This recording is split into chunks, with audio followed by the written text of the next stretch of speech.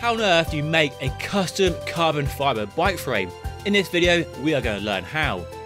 Now, we all know that most carbon frames are made in China and Taiwan, but a few people are trying to change that. FiftyOne Bikes has been making incredible bespoke bikes in Dublin since 2016, and they agreed to share a secret to their manufacturing process with us. Our process actually starts with a bike fit, which will normally be done in the country of origin. We actually get that information, put it into some software we have here, and that helps us actually calculate where all the various touch points. Once we have all of those measurements, we can actually start preparing the raw tubing. So this raw tubing is produced about 2 hours from here in Cork, just in Southern Ireland. And what we'll do is, with the dimensions we have, we'll just prepare the miters and essentially make sure that we've got a really, really good foundation. Once we have that in place, we'll actually run a bead of adhesive. So this frame here is actually just at the moment a series of different tubes. It's not actually held together in any way. But the next step will actually be to run a bead of adhesive and create some micro fillets to ensure that all of these tubes become a frame set. And this is an example of one here. So you can clearly see with the bottom bracket there, the frame is now out of the jig. And whilst I wouldn't recommend you descend Alpe d'Huez on it, you could probably do a lap of the car park on it. So that's really the first, it's kind of a 3-step process. So the next step here is we'll actually build up a larger fillet on all these joints just to give us more surface area and greater strength. And then most importantly then, all of these joints are then wrapped in carbon fibre. Here's a frame here that's been actually wrapped. So you can see all this pre-preg carbon here, which is the kind of third part of that step. This frame has just been recently wrapped, and he's actually putting some peel ply around all the joints now in anticipation of the bike being vacuum bagged and then cured. And what this material will actually do, it'll suck out all the excess epoxy. So all the epoxy that's surplus to requirements allows us to keep the weight down, but ensure that we have all the structural integrity and make sure that we have the co-molding taking place. And the next part of the process for this is this will actually be vacuum packed and cured in an oven. And all of this carbon then, it's essentially co-molding, so it'll all become one. We've introduced the frame basically into a vacuum bag, and this will now be introduced into the oven. So we're basically using pressure and heat to give us that co-molding solution. How long will that spend in the oven then? Can't tell you. That's the one thing I can't tell you. Temperature? Can't tell you. So this is our paint prep room. So typically a frame will come, as it comes out of the oven, comes in here, gets some prep done before it goes into the spray booth above us. And this one's actually painted, probably just waiting on a final lacquer for some finishing work. So it's quite an elaborate design, as you can see. This is based on a client's requirement to mimic an old Van Halen guitar. So I think he's going to be pretty happy when he sees it. How many hours would typically go into a frame like this? I'd rather not count. When everything goes right, it's probably not too bad, but you know, we are in the business here of almost rapid prototyping, and that we'll never repeat this design. So if we had to do 5 designs now, the guys would say, oh, well, next time we do that, it would be so much quicker and so much better if we did it this way, this way, this way. We never really get that luxury. So that's the business we're in, I suppose, of creating one-off creations. But the real pleasure comes from seeing it on the road, and maybe, you know, when the client starts to send some pictures in and things like that. It's pretty exciting. I'd rather not count the hours. And here's one we've made earlier. So here's obviously a frame that's completely finished. It's come out of the oven. It's been prepped for paint, and it's gone through the paint process.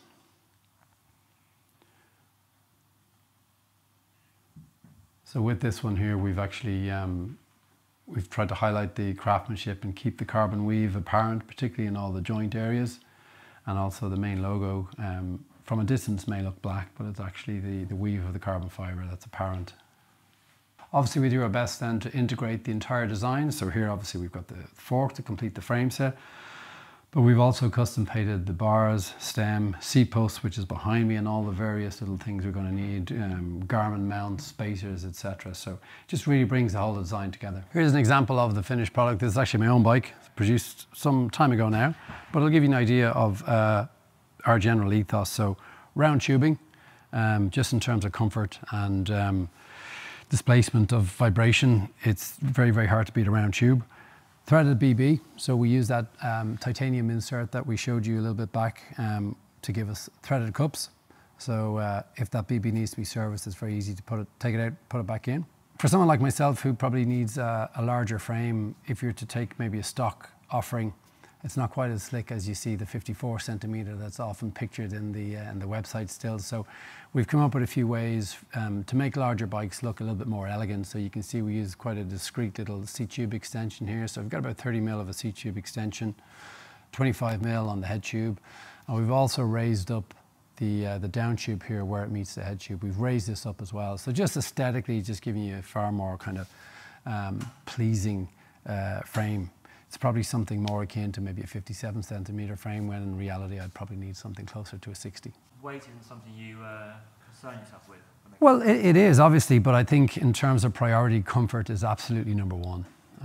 So, you know, a raw frame before paint probably weighs in the region somewhere in about 850 grams.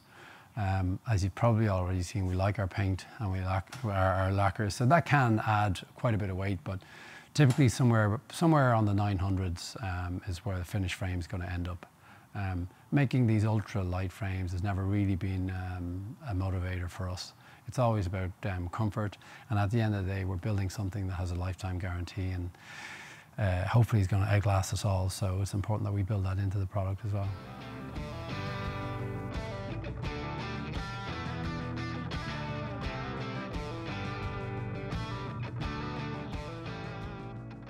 Most carbon frames are made in the Far East, Taiwan, but you decided to make them in Dublin. Why? I think the idea, Taiwan is fantastic if you want to mass produce something, if you want to make, you know, huge quantities of the same item. It's probably nobody better than Taiwan / China to do that type of thing. But what we do is completely different. We're building custom bespoke frames, so no two frames that we've ever produced have been the same. So the geometry is completely custom, and the kind of writing characteristics that we build into each frame are different also. And then of course there's the artwork, which we kind of co-create with the end user or with the client, a unique set of artwork for that particular bike. So there's just very little scale, if any, to what we do, so we may as well be doing it in Dublin.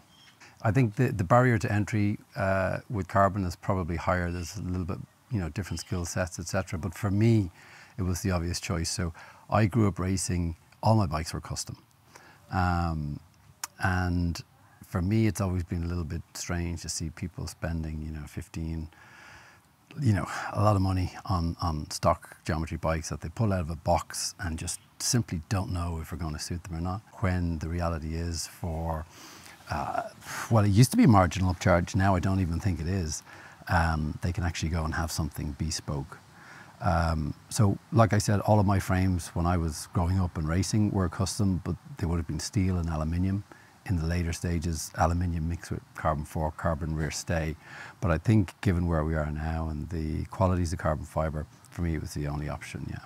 I get the whole steel, you know, revival, and I think it's great, but I think when you just look at the qualities of carbon versus anything else that's out there, it's a no-brainer.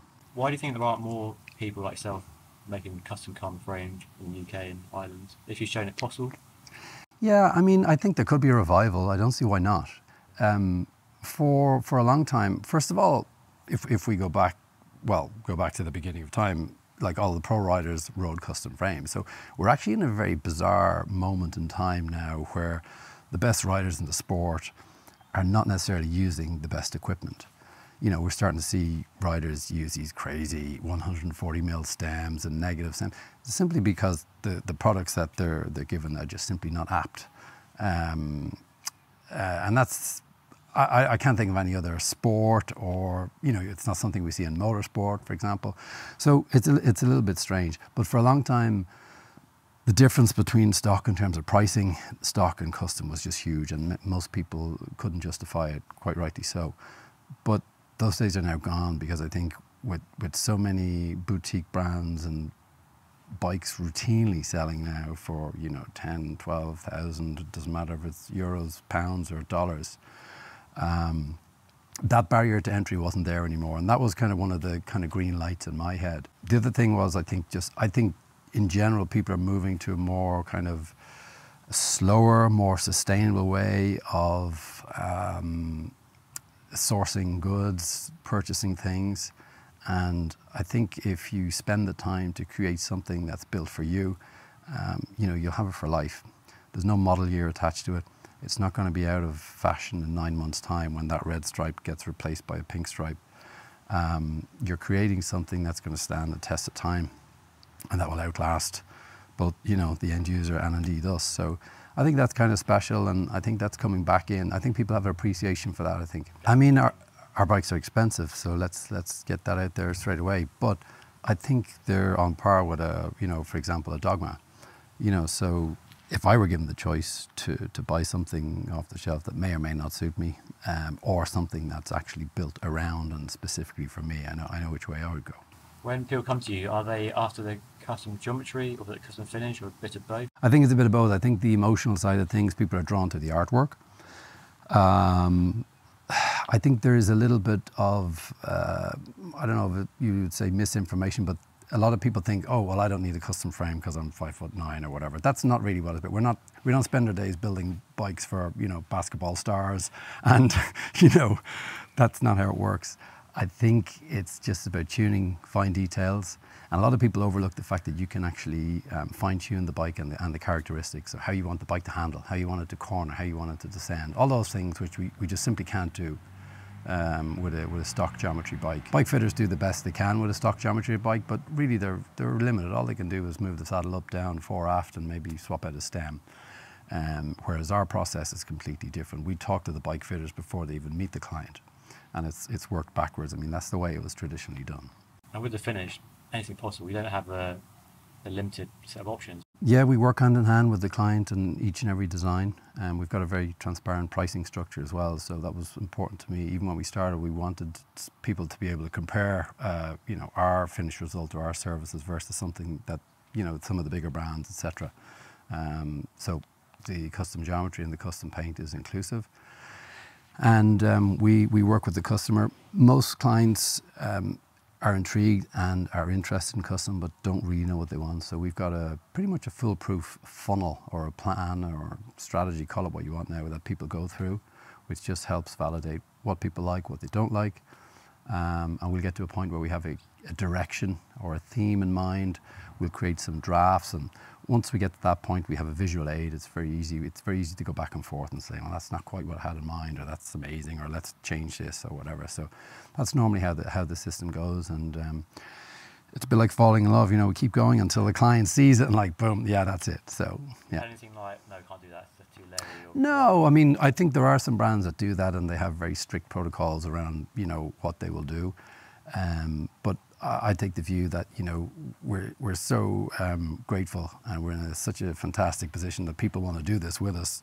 Who are we to say what they can and can't do? We may or may not decide to, you know, put it on social media or whatever. There are certainly some that I appreciate more than others, but at the end of the day, it's the client who create it, and we simply hold their hand through the process. So you recently launched the Assassin, your first gravel bike, and that's different in terms of fact it's made in Taiwan. Yeah. I always envisaged this hybrid model where we would have the majority of our manufacturing is done, as you know, in Dublin, but it's somewhat exclusive when it comes to price points. You got an idea yesterday how labour intensive that is, and if you know, you ring me on Monday morning and say, great news, Aidan, I've got 50 custom frames here sold. Well, that's somewhat of a problem because we're a capacity, you know, led business. There's only so much custom stuff you can do. That's number one. Number two, from a client point of view, it was somewhat exclusive, and I kind of mean that in a negative sense. Not everybody. I mean, if I wasn't working in FiftyOne, would I have a FiftyOne? Probably not. So the idea to outsource something and have a more attainable price point was always something of interest to me, but only if we could kind of bring our own DNA into it. The obvious choice would probably have been a road bike, but I was just really excited about the gravel category and the gravel scene. And I also thought that our learnings from the custom world could help us to create a better product. As an example, going back a few years, one of the big taglines to help sell gravel bikes was that you could swap between 650B wheels and 700, right? And that was, you know, oh my goodness. But to a frame builder, and you know, the characteristics of the bike are changed quite dramatically when you do that. So the chassis is either built around one or the other, or is a compromise of both. So that's when we came up with the idea of the variable geometry system. So flip chips are nothing new. We certainly didn't invent them. We originally started to see them in downhill mountain biking for suspension setups, and they have been used in probably more so on the mountain bike side of things. But they essentially gave us the ability to adjust the geometry, so the overall wheelbase, chainstay length, and the fork trail. And of those, we spend our day, like I said, adjusting or making you know, custom geometry frames. So of all of those things, fork trail is probably the thing that determines more so than anything else. Of course, it's a combination of all these things together, but fork trail really determines how a bike corners, how it handles, how assertive it is, etc. So that chip we have on the front of the Assassin allows you to set it up for more kind of road-like tendency, or actually to push that wheel a little bit further out again, giving a little bit more stability if you're riding more mountain bike trails, or if you've got a lot of cargo, a lot of weight on the bike, you might want that stability as well. So same thing on the rear, it's got three different settings on the rear. So we basically built that bike with just versatility in mind. I think the bigger brands and the industry as a whole, there's nothing like a new category to create additional revenue, right? But I just think from a sustainable point of view, and for me as a consumer, I'd rather buy one thing that can do a lot more things, so I don't have to go back to the shop and say, oh, I'd like to fit mudguards. Well, I'm sorry, you can't do that. You're going to need this bike. So all those little things, we've tried to just take them all and adapt the bike from the get-go for them. So my dates are a little bit sketchy, but we produced this for one of the NAB shows, which is the handbuilt shows in the US, I think around 2018. And this was basically a tribute bike. It was based on one of the Bianchi bikes that Evgeny Berezin used in the Giro and Tour de France. And then we thought, well, how crazy would it be if we took that, you know, Celeste blue Bianchi design and actually combine it with the kind of Brooklyn 1970s jersey, just to kind of throw people. We did obviously the matching Silka pump as well, and it went down pretty well. Most people, I think, thought it was a kind of a tribute to the kind of maybe US flag, but it was just a combination of those two things, just to try and get people to understand that, look, when it comes to custom, anything is possible. We're in and around the car park, so it seems pretty fast. Actually, the guys in Zip SRAM took it, I think it's been to Kona, so it's actually never ridden, but it's been to Kona, and it's been to, I think, many Ironman events around the world. So much so that I doubted we were actually going to get it back for, after about a year and a half after the show, it arrived back safe and sound. So yeah, it's still on the tour of the world.